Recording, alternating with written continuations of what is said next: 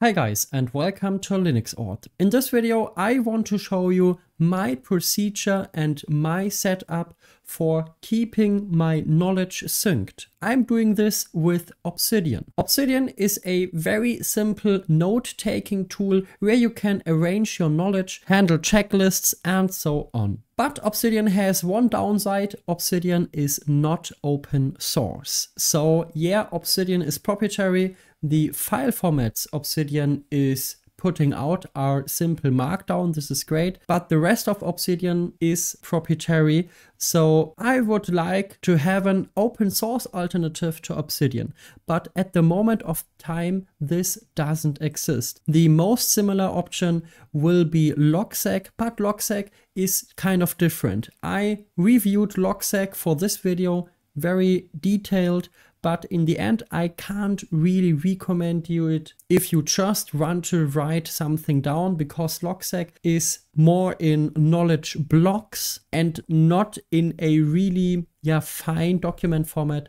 Obsidian has this. It feels just like a text editor with some advanced stuff, and Logseq doesn't. So for me, I personally would love to see a markdown editor which has a very fast search and some other cool features I will show you in some minutes. We can use Obsidian very simple on our Linux computer. We will come to that point, but how is it with syncing? If I want to sync this with other devices, with other Linux computers, and if I want also, for example, to access this via my smartphone. Obsidian has a self-built app on your smartphone. This is also very cool, but this requires a sync feature which isn't free at the moment of time, so you have to pay something. This would be completely okay, but for me it is too much in a dependency of a company for such a simple thing. I don't want to have to. So I just figured out another way where I can access my knowledge base from my smartphone, but also can sync it with my Linux desktop computer.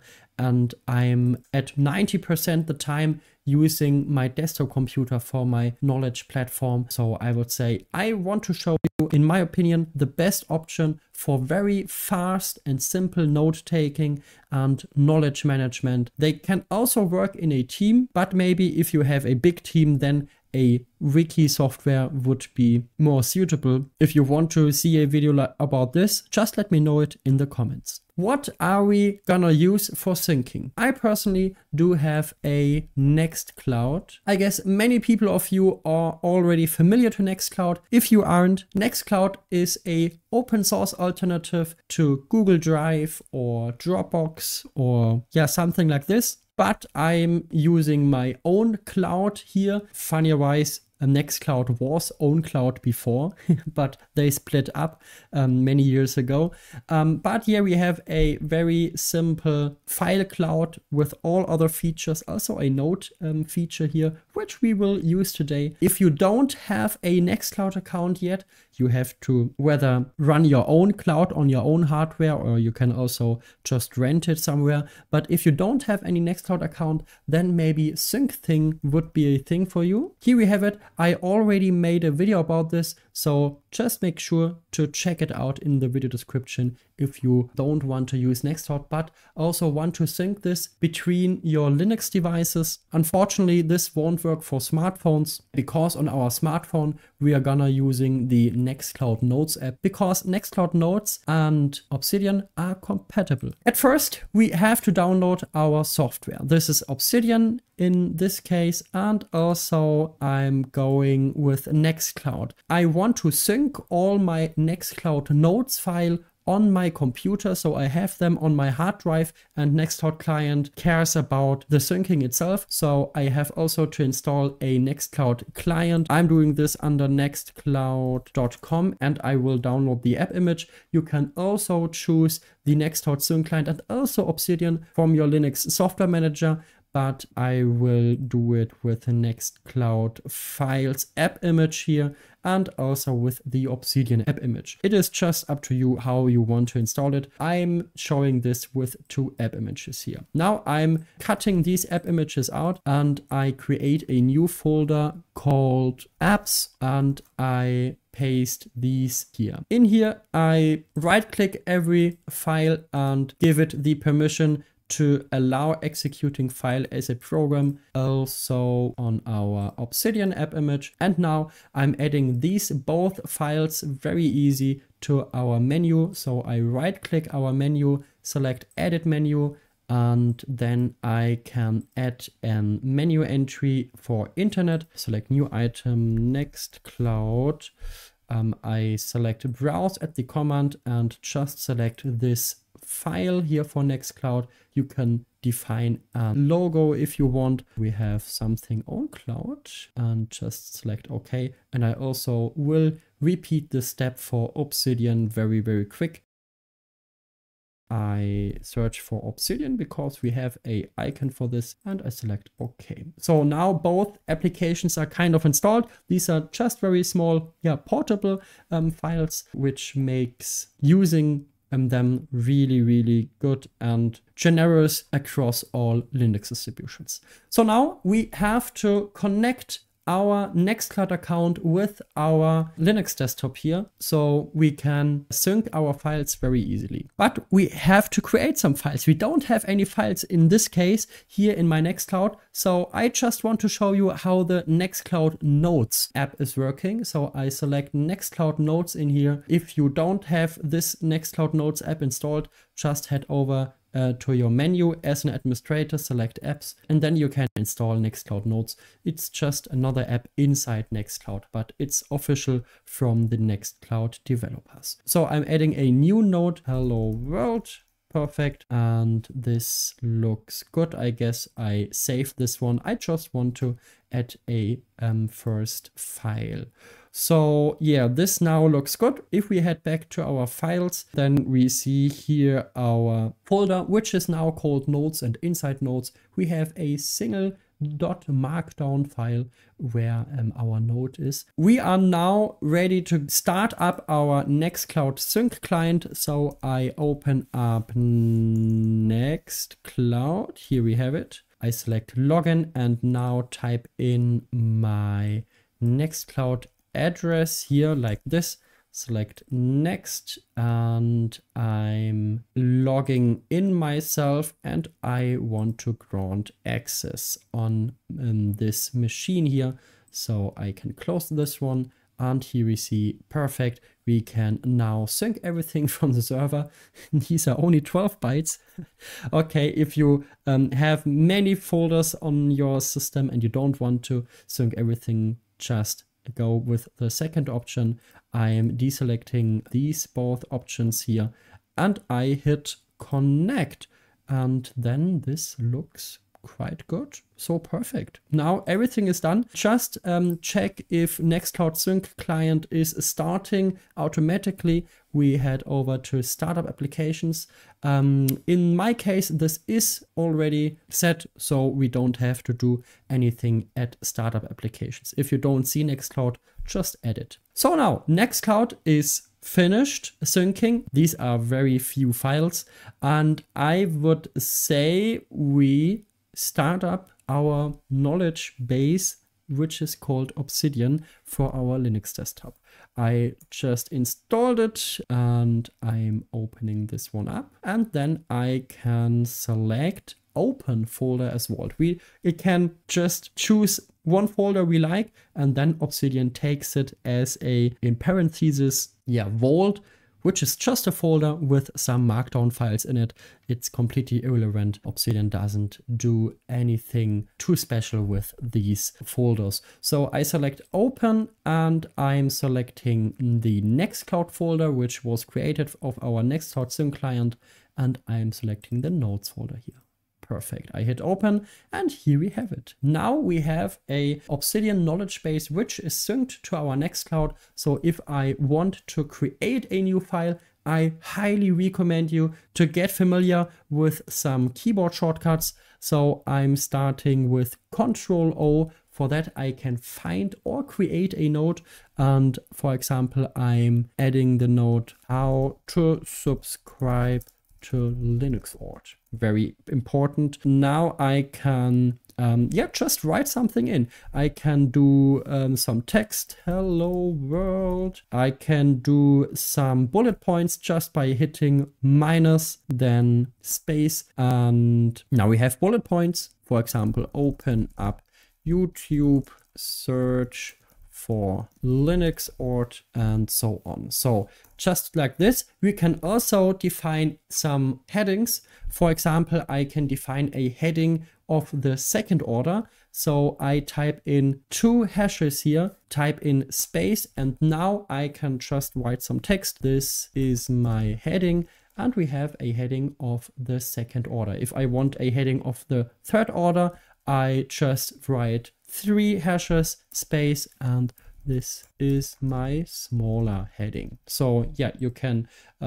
very easily create some paragraphs, headings, and also some other cool stuff. For example, you can very easily type in commands. And you can do this by hitting Ctrl P, and here you can select all commands we have. I highly recommend you, if you want to create code sections, just typing in code and then insert code block, enter, and then we have here something code blockish, and I can just define my language at the first line here. You don't have to do this, but it could be very nice because then we have some syntax highlighting, and I'm typing in, for example, sudo apt update. Afterwards, we can also hit copy here because it's recognizing these as commands, and I can paste it into my terminal, for example. Very handy. And we can also do even more stuff. We can also link to another document or note. I'm don't using this too much, I'm honest, but if you type in 2 square brackets, then you can select or search for a node inside your vault you want to link with. In our case, only hello world makes sense because the other file are we self. So yeah, now we have a cool link here, which if we click on it, we open up our hello world file, which was created by Nextcloud Notes. We can also do some other cool stuff. What I'm also using sometimes is the hashtag function. So I'm personally using this only at the top of the document. So I can, for example, type in a hash, and then without any space, I type in instructions, for example. And now I can type in on every node I create,